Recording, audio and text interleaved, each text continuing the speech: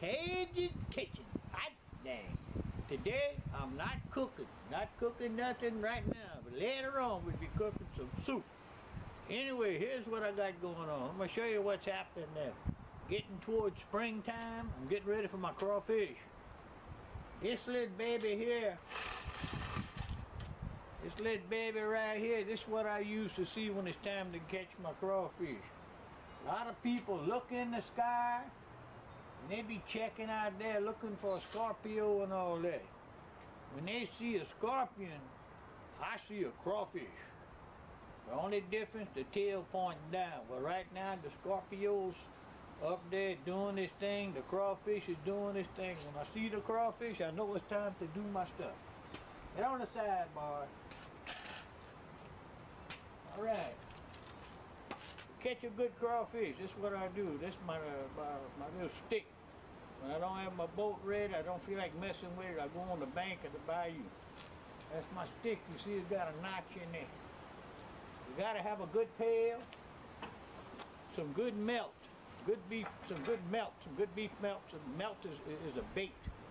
That's what you use. It bleeds a lot. You know, you put it in your net, you squeeze it, and it draws the crawfish to it. Here's what you do. You see I got my nets right here. We got them set in the water, set them in the water. They bedded, back up, leave them alone. The next thing you know,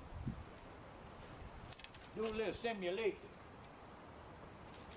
The next thing you know, after about 10 minutes, 15 minutes, you come back. You can't see your net because the water line is up to here. You want to keep it under at least a foot of water. You go over there and you see my little red string so I won't lose the net. I go without touching the wire, pick it up, and you see how that is. Usually it's full of crawfish. And that gives you time to pick it up, put it over to your tub. Get it to your tub and you empty it. Oh yeah, I'll give you a little demonstration. Oh, got my net, got my crawfish. There's these crawfish nets are made like this. Triangle wires. You got your bait. I got a safety pin down here to hook my meat to. It's like this in the water. And when I'm all done, at the end of the day, pick them up, fold them up. Got a clothespin that's about 20 years old. Don't make them like that no more. Hook my clothespin to keep it closed, you see? And I just take them and hang them up on the door. Just like that. The way it works. And I love to catch my own crawfish. You know, a lot of people have traps, crawfish traps. And that's good. It's good for the ponds. It's good for deep water. When you're in the deep water, you got a wire trap, a big wire trap. The ones in the rice fields, they're not as big. If you're going in the spillway to catch spillway crawfish, you need the big traps because you let your traps sit in there. Pretty good wire, and they're big, so they hold a lot. So when you come back to run your trap, run your crawfish traps, guess what? It's full. You empty them, you get a bigger tub than that. You got a wash tub, like a number 3. You go ahead,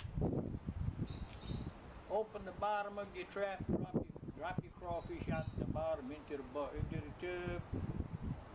Hurry up, close it back, check your bait, close it back, put it back in, and move on to your next one. Now those are about 5 feet underwater. Somewhere like 5 feet underwater. Here's a different kind of crawfish net that I use. You see? Little round one. Got my bait in there. Same thing. This one here. Here, I do. Just like that. All right.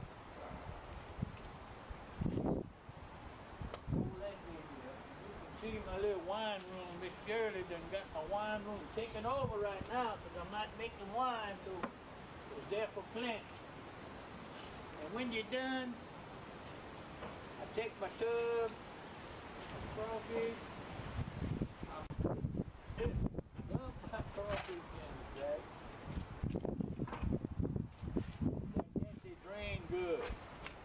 At the end of the day, when I'm ready, close it up, and I get on to the house.